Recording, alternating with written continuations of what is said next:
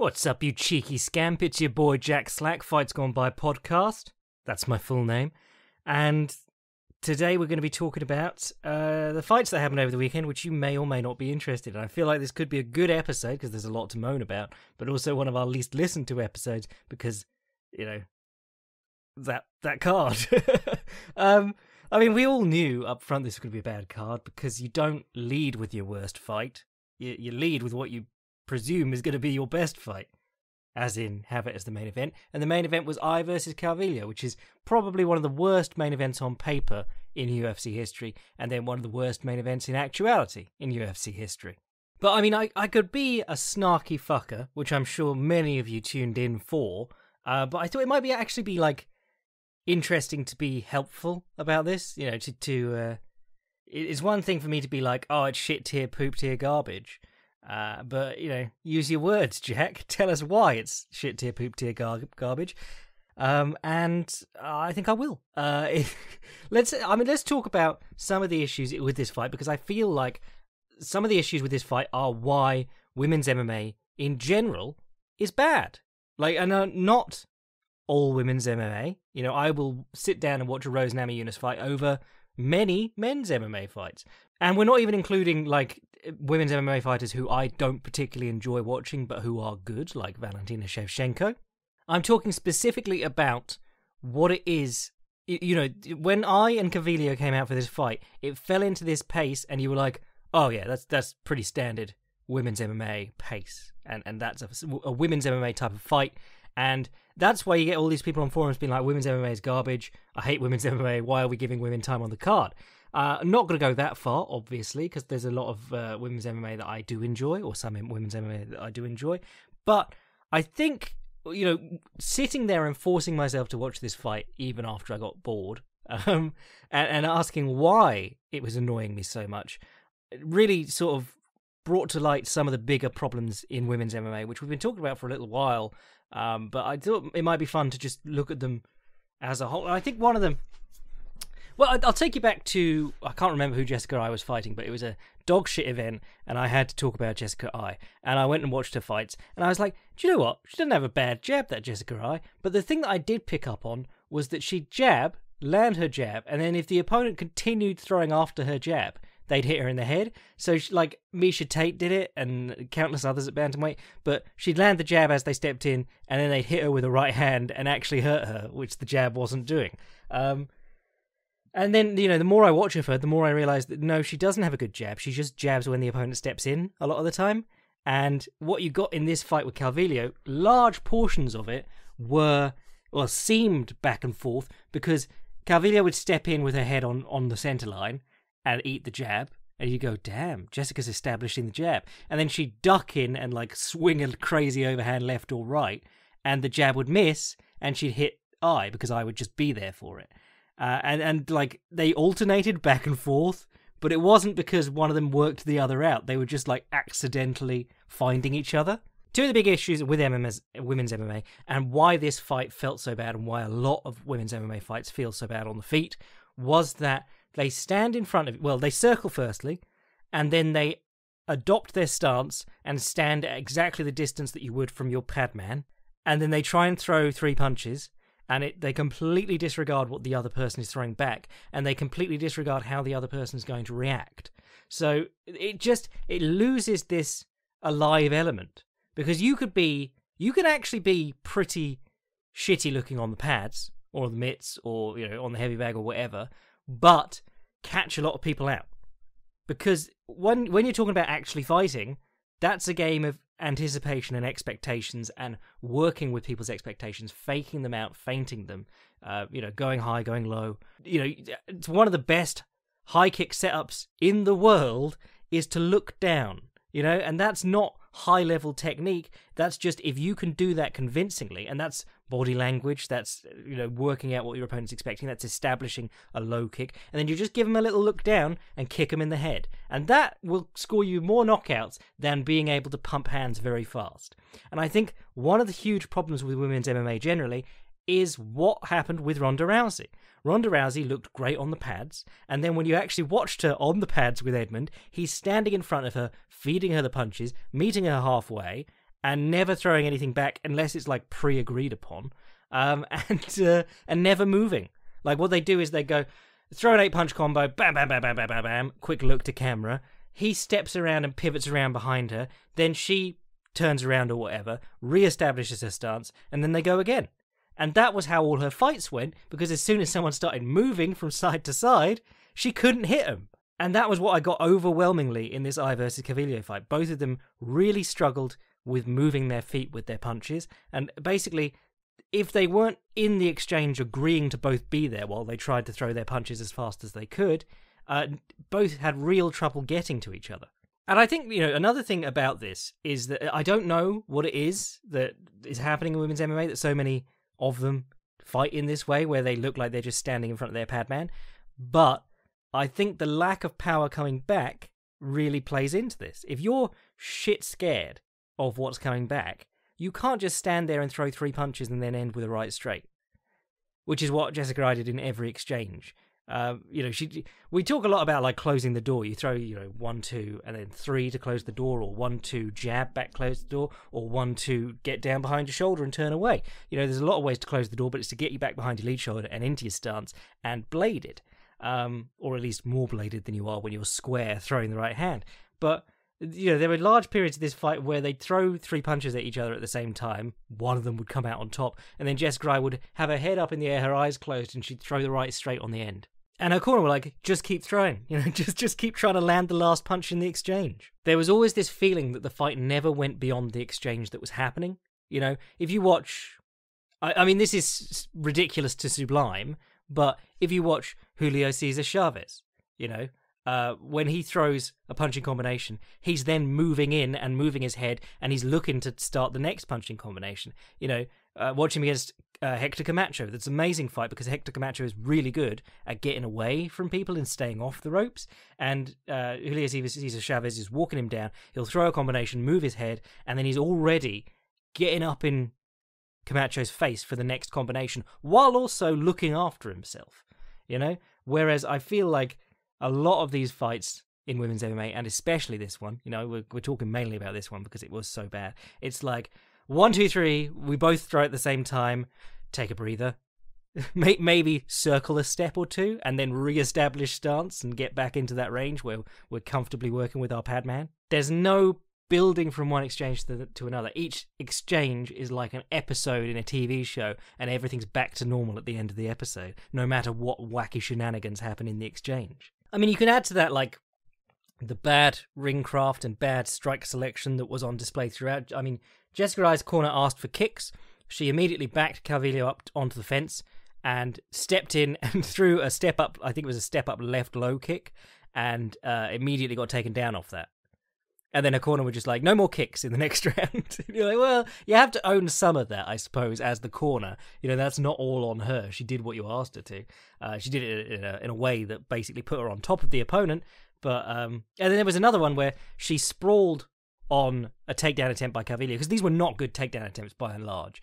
She sprawled on a takedown attempt from miles out, and then she came up on like a front headlock, and they're both sort of standing up.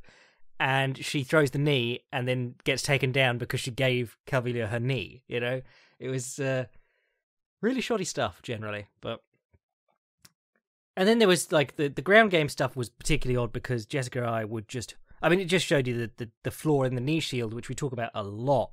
The knee shield, there are amazing exponents of it, like the low knee shield. Like Craig Jones is probably the most notable one in the world right now. He plays a low knee shield, and he does it really well, and he uses it to set up his leg entries. But in MMA, there's like an epidemic of people playing the low knee shield and then being surprised when they can neither get up nor keep the opponent from sprawling on them, nor actually stop them from striking. And every time Jessica Eye got taken down, she went low knee shield, and Calvillo would put in the arm weave, over the top leg, and around the top leg and over the bottom leg, so that you can't like scissor your legs or start to get back to a full guard. And that was your grappling. They were stuck there for a while, and then Jessica Eye would turn her back somehow and give up her back, and then maybe turn back into closed guard at some point. It was a very bad fight, and part of that was Jessica Eye coming in overweight. I don't want to get into like handbags at dawn, which is what her and Jojo Calderwood were. And you're like, girls, doesn't matter. No one cares about this division. But, Jojo Calderwood was saying she was 4 pounds over, and then suddenly only half a pound over or quarter pound over or whatever it was come fight time. So there was accusations of tailgate. But, yeah, I mean, like, when this weigh-in was going on, her and Robertson missed weight, and it was really bad. And you're like, why? Are either of these fights really necessary? No one's clamoring for them. Mind you, the Vettori versus Robertson fight was actually pretty good. But, when you... to take us back to, like, women's MMA and my thought-out rant about women's MMA. I don't want to just... people get mad if you just say women's MMA is bad, but I'm trying to tell you why a lot of women's MMA is bad from my perspective, when I'm looking at it and going, okay, so why is this bad? But, when you look at, say, Rose Namajunas or Valentina Shevchenko or someone like that, the difference is often understanding the distance. The distance in this one was like, we're either out at long range and then we shuffle towards each other, get ready, bite our mouthpieces, and then we throw our punches as fast as we can. Whereas, a Rose Namajunas or a Joanna Jacek... I mean, Joanna Jacek has her own issues with range. She really likes an opponent to be coming towards her. But Rose Namajunas, really good at affecting range constantly, being in and out of range, making you think she's not stepping in as far as she is, making you think she's stepping in for real and then not. That is what separates really good striking from, just shit-tier normal striking. Valentina Shevchenko, her whole game is being on the end of people's range. And, when I was saying these girls can't seem to move their feet and punch, or move their feet and strike, or eat up ground and make progress. That's what they used to say in driving tests. You say you could fail for not making progress because if you just drove really slowly. But they're not making progress towards each other with the strikes. So if either of them backs out of the exchange, they lose it. But Valentina Shevchenko has made a killing in women's divisions by chilling out on the end of people's range, pulling away when they lunge at her, and coming back. If you watch the Shevchenko fight and you're not just there going, whoa, she's going to head kick her in a minute and wanking yourself cross-eyed, you'll notice that Valentina sets herself up on the end of range. Every time Jessica Eye steps in with a right straight and then oversteps herself and throws like a right swing on the end of it, so she's doubling up the right hand but really sloppily and overcommitting. And Valentina just circles off, lets her turn to face her, and kicks her in the ribs every time. Valentina's known as a pretty good counterpuncher. She uses the check hook a lot. She uses it a lot at the air too. But, she's a good counterpuncher, and she's not fucking about, like, agreeing to these exchanges. We're going to shuffle towards each other, we're going to set up our stances, and then we're both going to throw 3 punches as fast as we can, and then back out of the exchange again. Valentina very much decides when the exchanges happen and when she's piecing out and leaving, And, combined with some guy simping for Michelle Waterson the other day on Twitter, go check out the video I replied to him with. I'm at the point where I'm like, I almost need to do something on Valentina and Rose and Joanna just to show what good striking in women's divisions is. Having something building from one exchange to the next. Trevor Whitman was talking on Joe Rogan's podcast the other week about getting good positions and edging around by those positions alone while looking to build better strikes and setups from those positions, Whereas every exchange in this fight was just like, forget what happened in the last exchange, we're doing this exchange now. I hate to keep banging on the Namajunas drum. She's such a great example of someone who was a goofy-ass striker who could throw sidekicks and stuff, so she did that, to someone who actually learned to use distance and manipulate her opponent's expectations so well. That fight with Joanna, the first one, she gets her because she keeps coming in with jabs, surprising Joanna as she comes in, and then goes around the side with a left hook and drops her. That's building from one exchange to the next, or one engagement. Ideally you don't even want to be exchanging. So if you're wondering why I'm so down on a lot of women's MMA, it's because that's what I see when I watch a lot of the fights. One exchange into the next doesn't matter. And a lot of that might be to do with punching power, because you'll notice that I wasn't listing Amanda Nunes as an amazing striker there. She's good. But a lot of what makes her so special is that she can hit really hard. And it's such an advantage in those women's divisions to actually be able to hit with some power. Now people are going to take the clips of this podcast out of context and say that I'm arguing that Valentina is actually better than Nunes when you consider all things and their weight and the power and stuff. Which, in honesty, I probably do. But I think it's been too long now since I've said something. Just we're getting to the limit of my being able to talk seriously and sincerely about something without shitting on a fan base. So, I mean, we could touch on one and how they've gone absolutely well. They're 120 million in the hole now. I've been saying 100 million because that was my guesstimate on how badly they were in the hole last time they filed their financials. But they're now 120 in the hole, or they were in 2018. Fucking hell. I did say I'd have a good rant about that today, but I might hold off on that. But anyway, women's MMA, that is why a lot of it tends to be bad, you know. And there were a couple of other fights on this card, you know, a couple of other women's fights. Well, to be honest, people were going mad about the early finishes in some of these fights. Can we just talk about the card as a whole for a second? Did you get the feeling that most of the big wins were established UFC guy in great shape versus last-minute replacement? Because that's what I got from Tyson Nam versus Zarek Adashev, who had about 4 fights. And Tyson Nam has been around forever, fighting forever. And Tyson Nam's absolutely jacked, and this Adashev guy is just heavyweight body on bantamweight frame or whatever someone said to me this week. Then you had Merab Dvalishvili, who is good. I believe I said that last time I saw him fight. But, you know, legit guy, been in the UFC a while, trains with Sterling and Iaquinta and people like that down at Serra Longo. But he was fighting Gustavo Lopez, who, again, pudgy guy and last-minute replacement, and also was like, I'm the guillotine guy. And any time the commentators are selling you on a fighter's guillotine against a good wrestler, you just go, oh, this guy's going to lose 30-25 or 30-26 or something like that. You know, he's just going to keep grabbing the guillotine as he's taken down, and then there'll be a minute on the ground where he's like, does he have it? Does he? Oh, no, he's not got it. His head's out. Now we're playing guard again and just getting smashed. And then I think it was Anthony Ivy was the last-minute replacement against Christian Aguilera, and he just got smoked too. But yeah, you had some weird ones on this. People were mad. People were going crazy because there were 3 good finishes on the prelims.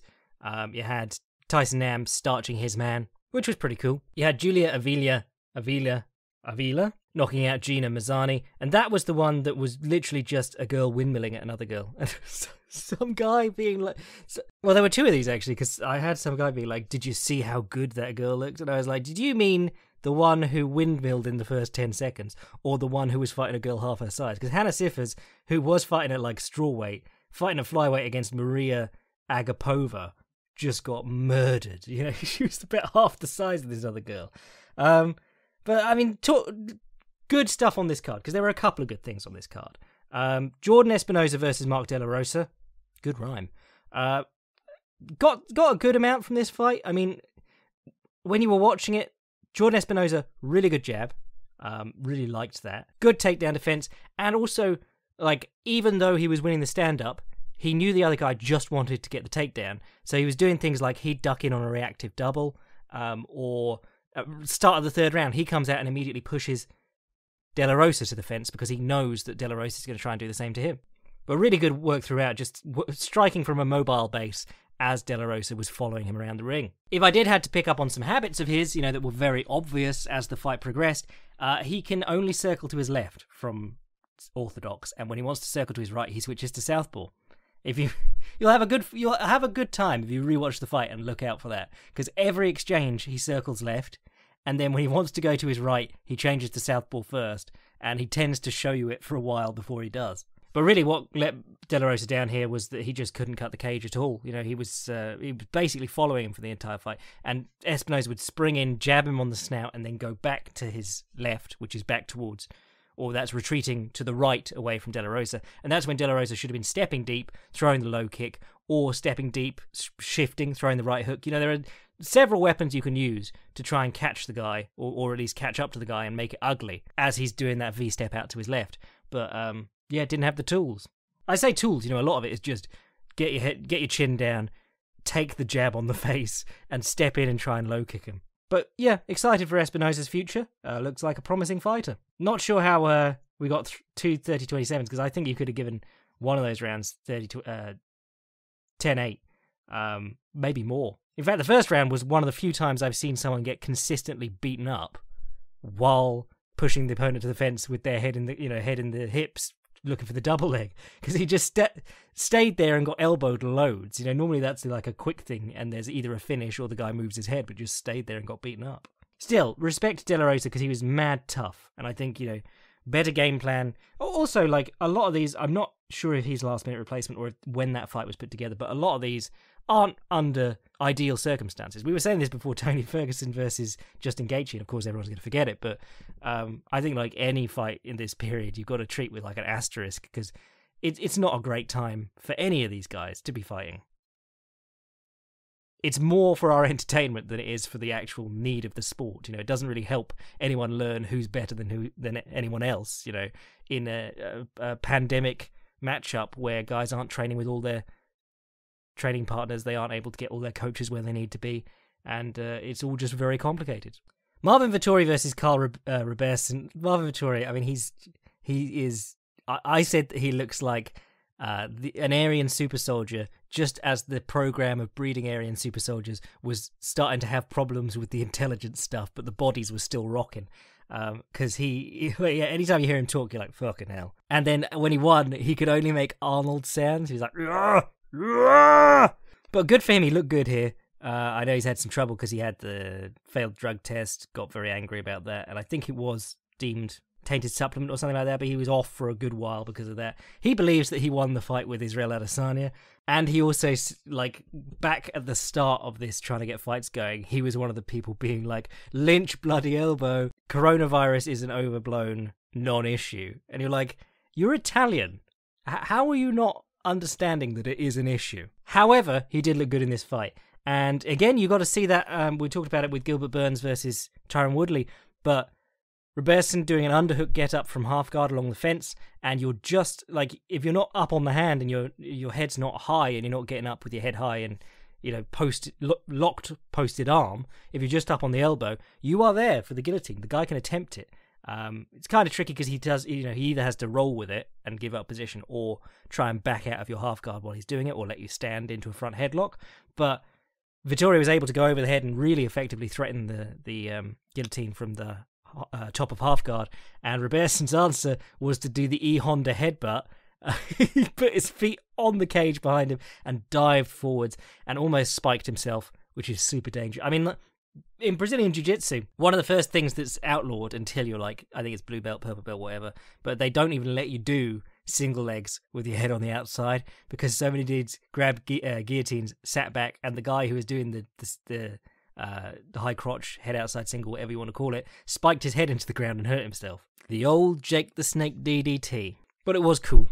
And then Roberson just got sort of beaten up, turned his back and choked by Vettori. I thought Vettori looked good. Vettori looked like a guy who's been in shape to fight for a while and is looking after himself and staying in the shape to fight for a while. Roberson, having like not been able to do the fight a few weeks ago because of the safety of his weight cut, still managed to miss weight. They had this up at 190. You know, it's a 185 fight. But I mean, after all that fucking around, and then also coming in overweight here, I'm pretty happy for Marvin Vettori that he won this one. It would suck if he got asked around the first time, then Roberson missed weight by that much, and then, you know, you had that thing where the guy, or think like Oliveira coming in like 10 pounds heavy against Will Brooks and they're just manhandling him. You're like, I don't think you missed weight because you were trying really hard and couldn't make it. I think you missed weight because you didn't try and you wanted to be huge. Give up 20% of your purse just to batter someone. Mind you, I missed weight and she looked dreadful on the scale. It's so uncomfortable. It's so uncomfortable. You know, it's such a terrible look for your sport too when you've got these people on the scale shaking and crying and looking like they're about to pass out. You know, we all remember the Aspen Ladd one was incredibly uncomfortable. And I'm going to say that it probably does help that it's women for some people watching this stuff, but I always used to feel really, well, you know, when Aldo weighed in at bantamweight, he looked fucking terrible. When Conor McGregor looked like he'd been sleeping rough for weeks when he weighed in, it was very uncomfortable. Because we've been at this point for a while where we're like, if there is going to be a death in the UFC, it'll be mainly to do with the scale, probably. That's where a lot of the deaths in MMA have happened. I did catch a couple of people, though, in the replies to the weigh-in video of I being like, they need to do what ONE FC did. Like, they don't do anything, they've not proved anything, they're just lying like they always do. In fact, after the ONE financials came out this week. Well, they didn't come out this week. They held them for like a year. They were supposed to release them 60 days after their annual general meeting, and they released them a year after their annual general meeting. But after Bloody Elbow published that, Chattery immediately was like, we have 9 figures in cash, and I'm very proud to announce we've just cut 20% of our staff.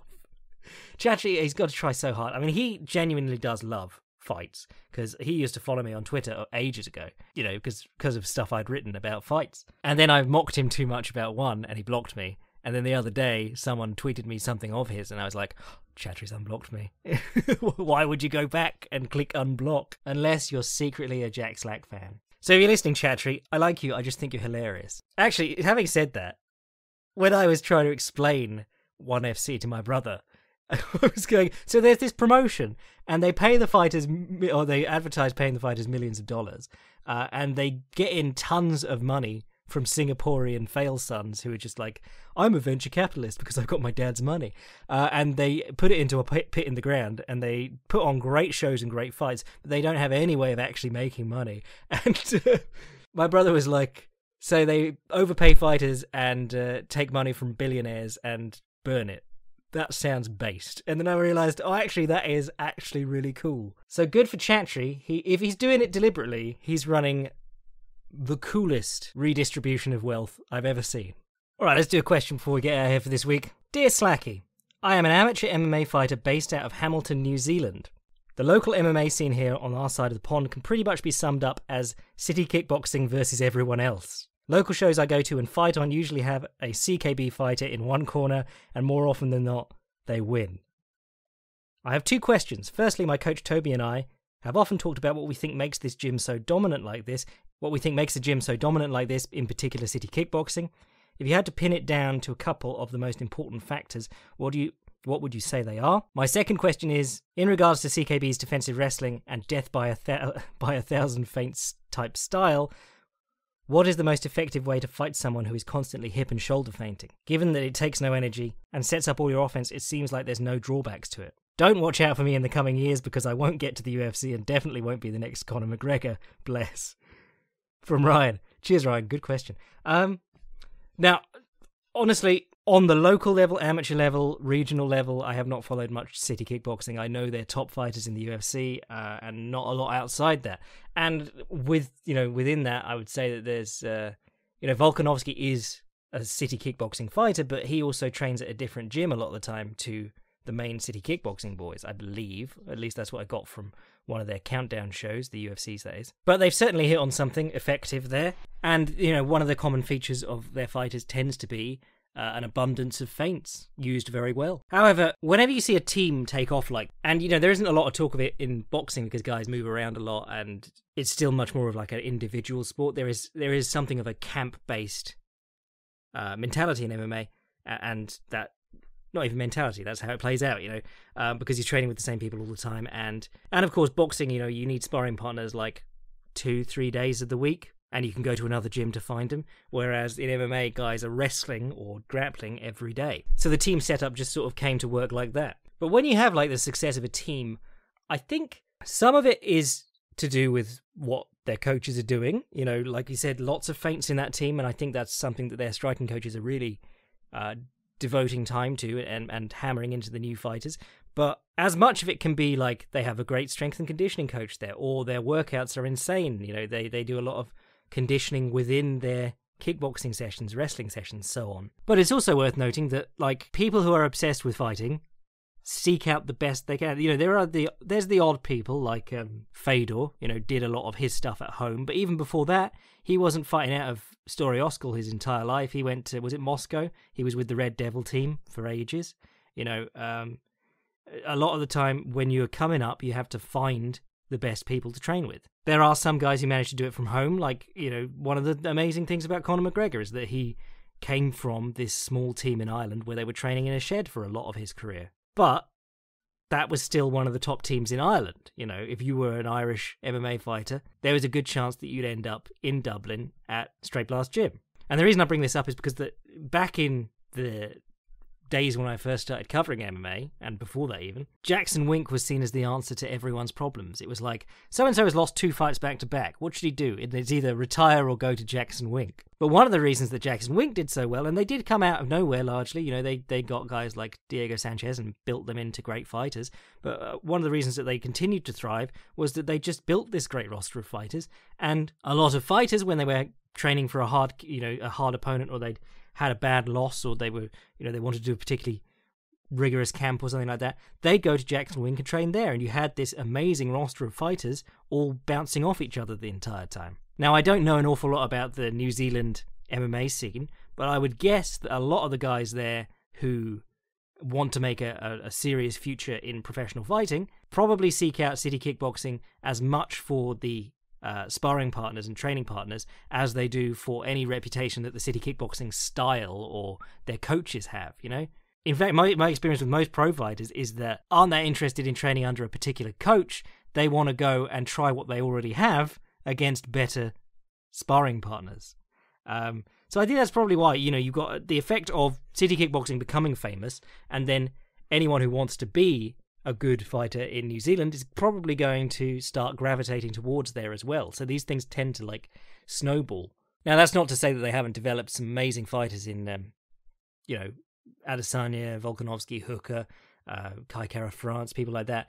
But if you're talking about at the amateur level, then of course they're just being around fighters like that is really going to help younger fighters coming up. Regarding feinting as a tactic. Yeah, I mean, when you see someone do it well, it does feel almost like cheating. When you're watching Adesanya throw 100 feints a minute, and you're like, oh, come on, if you're not going to just throw real punches, how do I know when to slip? But that's the thing of it, it's supposed to feel unfair. It's supposed to feel like, well, if I don't slip, it might be real and he hits me, and if I do, I'm going to waste energy doing that. And it's another way to chew up distance too. He does amazing work moving with his feints. And so does Volkanovski, because Volkanovski is a very short guy, but he kept getting in on Max Holloway. One of the ways he was doing it was feinting and coming in afterwards. The other way he was doing it was low kicking and using that to enter with punches. We talked about how the traditional low kick tends to work best once you're already in punching range, but the low kick is a good technique for getting you into punching range, which is why it's so weird that Jeremy Stephens has never actually managed to use it in that way. There we go. Hit my Jeremy Stephens. I was being too serious this episode, and I was like, I need to hit one of the classics. Jeremy Stephens, he's due. Slap. Right. Cheers, Ryan. I'm going to head out for today. We'll be back later in the week. Got some stuff in the works, doing a little thing on Buchecha. Someone tell Luke Thomas to oil up his hog ready, but got that coming later in the week, a little Filthy Casuals quickie. But this weekend we've got this Blades versus Volkov card, which, not a bad main event, but just laying there just beneath the main event. You've got, on the co-main, you've got Josh Emmett versus Shane Burgos, and that could be a banger. You also got Lyman Good versus Bilal Muhammad, money. Jim Miller versus Roosevelt Roberts. Roosevelt Roberts has done a quick turnaround, and Jim Miller always, fun for your money. Clay Guida versus Bobby Green on the undercard for people who like name value, but not particularly interesting fights. Honestly, that's not... Oh, Frank Camacho, yes. That's not a terrible card, considering... nothing's a terrible card, considering the card we just had. But then after that, they just sorted Hooker versus Poirier for June 27th. And then we're into UFC 251, where they quickly turned around 3 title fights. 2 of them are kind of bollocks, and one is a rematch between Holloway and... Volkanovski, but they're all good enough. So we'll be back later in the week to talk about the upcoming card, and I'll probably do something for the Patreon boys in between. If you want to support the podcast, get in on the Patreon stuff, see all the cool shit we do for them, and just be a bro generally, sign up to the Patreon. If you want to send an email to the podcast, fightsgonepodcast@gmail.com. And if you want to see what I'm writing at any time, fightprimer.com. I'm your boy Jack Slack. There we went, evil. There we went. Off.